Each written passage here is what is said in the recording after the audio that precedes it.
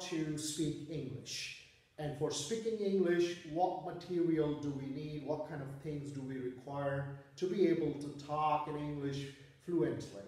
So in my first lesson, I discussed about language learning and 4 different skills, introduction of those 4 skills.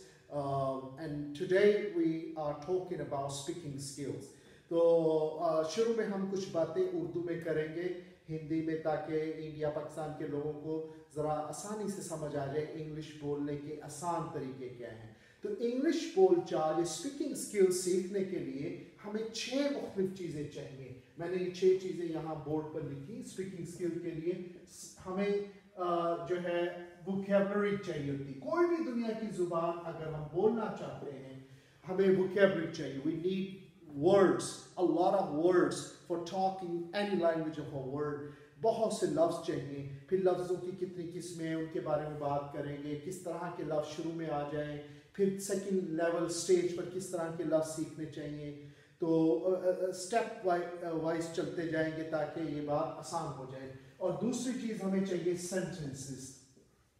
English बोलने के लिए नहीं, सिर्फ कोई भी दुनिया की लैंग्वेज अगर आप बोलना चाहते हैं, तो अगर आप 2 चीज़ें शुरू में आपको आ जाएं, वोकैबुलरी पता लग जाए, वर्ड्स, ज़्यादा से ज़्यादा वर्ड्स, और फिर उन सेंटेंसेस से मुराद है हम आसान अगर लफ्ज़ों में बात करें, लफ्ज़ों की तरतीब। अगर आपको लफ्ज़, बहुत से लफ्ज़ आ जाए किसी भी ज़ुबान के, आप जर्मन, स्पेनिश, इटालियन, पुर्तगालीज़, कोई भी लैंग्वेज बोलना चाहते हैं, उसके लफ्ज़ याद कर लें बहुत से, और लफ्ज़ों की तरतीब याद कर लें, तो आप उस ज़ुबान को बोल सकते हैं। अब मैं कुछ देर से आपसे क्या बोल रहा हूँ, चाहे उर्दू में बोल रहा हूँ या इंग्लिश में बोल रहा हूँ, लफ्ज़ बोल रहा हूँ। शायद 1000 लफ्ज़ बोले हों, 2000, जितने भी लफ्ज़ बोले होंगे वो लफ्ज़ थे, सब लफ्ज़ हैंगे। इन लफ्ज़ों को एक ख़ास तरतीब में बोला तो लैंग्वेज बन गई।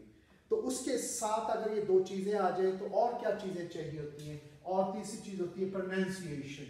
प्रोनाउंसिएशन जो है ये आपको कम्युनिकेशन स्किल में, स्पीकिंग स्किल में इसकी ज़रूरत होती है। राइटिंग में नहीं है, रीडिंग में नहीं है, लेकिन ये स्पीकिंग स्किल में आपको प्रोनाउंसिएशन चाहिए होता है। अगर आप लफ्ज़ बोलें और उनके सही तरतीब से, सही आवाज़ से, सही तलफ़्फ़ुज़ से, तो आपकी इंग्लिश करेक्ट हो जाएगी, अच्छी लगेगी। 3 चीज़ें अगर किसी की लैंग्वेज में आ जाएं स्पीकिंग स्किल में, तो वो उसकी बुनियादी लैंग्वेज दुरुस्त हो गई है। अब और अगर 3 चीज़ें हैं जिनको हम नेक्स्ट लेसन में डिस्कस करेंगे, क्योंकि शॉर्ट लेसन हैं, तो आप अब जहन में ये रखें कि पहली 2 चीज़ें यूँ समझ लीजिए जैसे कि कपड़े आपके पास हैं, और तीसरी चीज़ प्रोनाउंसिएशन समझ लें जैसे वो प्रेस नहीं हुए। अगर वो प्रेस हो गए तो खूबसूरत कपड़े लगेंगे। पहली 2 चीज़ों को आप जूते समझ लें, और तीसरी चीज़ प्रोनाउंसिएशन को पॉलिश समझ लें। जूते तो हैं लेकिन पॉलिश नहीं है। लैंग्वेज तो आप बोल रहे हैं लेकिन उन लफ्ज़ों का तलफ़्फ़ुज़ अगर दुरुस्त नहीं है, तो अब वो आपकी खूबसूरती लैंग्वेज में नहीं है।